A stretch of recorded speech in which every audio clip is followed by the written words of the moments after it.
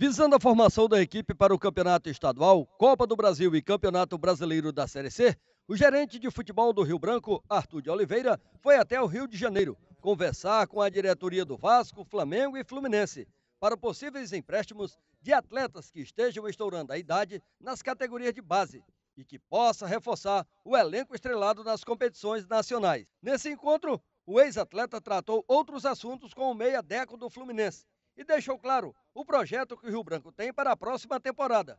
Entre eles, a formação de jogadores da base do clube. O elenco do Rio Branco vem sendo montado aos poucos e até o momento, somente jogadores conhecidos do nosso futebol foram contratados, como a dupla de zagueiros que defendeu o clube na Série C deste ano, Rodrigão e Luciano. Mas já para a apresentação em janeiro, o nome do jovem zagueiro Rubran, da Tuna Luso, é nome certo no clube.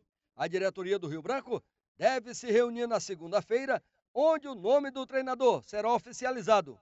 Um dos mais cotados é o do carioca Samuel Cândido, que conhece muito bem o futebol do Norte, pois já foi campeão no Remo e no Paysandu. Samuel atualmente estava no Itabaiana. Como o vice-presidente do clube está viajando, o anúncio ficou para a próxima semana.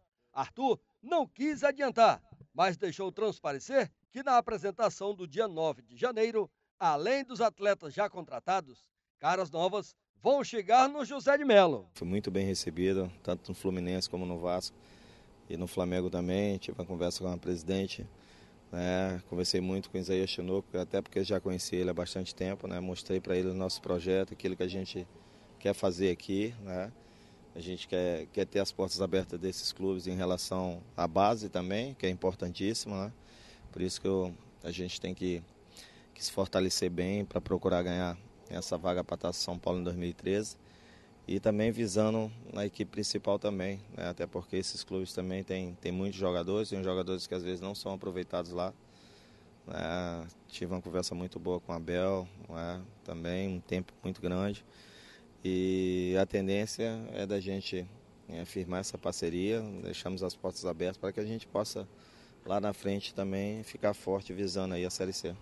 Campeonato estadual, pode vir alguns jogadores desses que estão estourando a idade e que não vão ter condições de subir para o time principal desses clubes lá do Rio de Janeiro? A maioria desses jogadores eles vão disputar o Campeonato Carioca, né, pelos clubes pequenos, mas nosso campeonato aqui recomeça mais tarde, a nossa dificuldade maior é essa, né?